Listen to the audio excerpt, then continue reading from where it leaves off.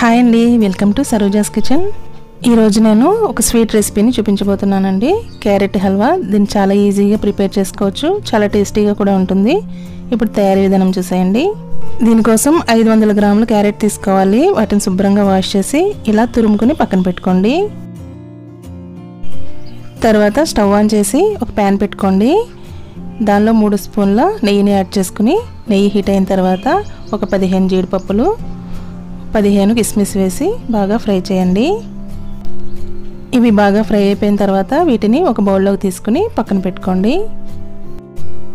మళ్ళీ అదే ప్యాన్లో తురిమిన క్యారెట్ కూడా వేయండి. క్యారెట్ని కూడా పచ్చివాసన అంతా పోయేంత వరకు ఇలా నేతిలో ఫ్రై చేయాలి. క్యారెట్ని ఇలా 5 మినిట్స్ పాటు ఫ్రై చేసిన తర్వాత చూడండి, కలర్ చేంజ్ అవుతుంది కదా. ఇప్పుడు దీనిలో కప్పున్నర మిల్క్ని యాడ్ చేయాలి. ఇలా కలుపుకుంటూ క్యారెట్ని పాలల్లో బాగా ఉడకనివ్వాలి. పాలు దగ్గర పడేంత వరకు మనం క్యారెట్ని ఉడికించాలి.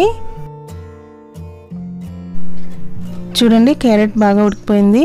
పాలు కూడా మనకి దగ్గరికి వచ్చేసాయి. ఇప్పుడు దీనిలో 200 గ్రాముల పంచదారని యాడ్ చేయండి. కొంచెం స్వీట్ ఎక్కువ తినేవారైతే ఇంకొక 50 గ్రాములు ఎక్కువ వేసుకోండి. ఈ పంచదార మొత్తం కరిగిపోయి దగ్గర పడేంత వరకు ఉడికించాలి.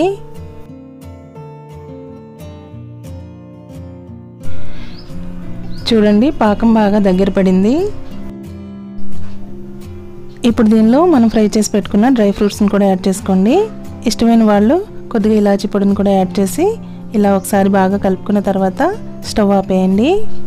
చూడండి, చాలా సింపుల్గా క్యారెట్ హల్వా రెడీ అయిపోయింది. దీన్ని ఒక సర్వింగ్ బౌల్లోకి తీసుకొని చల్లారిన తర్వాత సర్వ్ చేసుకున్నామంటే చాలా టేస్టీగా ఉంటుంది. ఈ వీడియో మీకు నచ్చితే ఒక లైక్ చేయండి. మీ ఫ్రెండ్స్కి తెలిసిన వారికి షేర్ చేసి సబ్స్క్రైబ్ చేయడం మాత్రం మర్చిపోకండి. Thank you.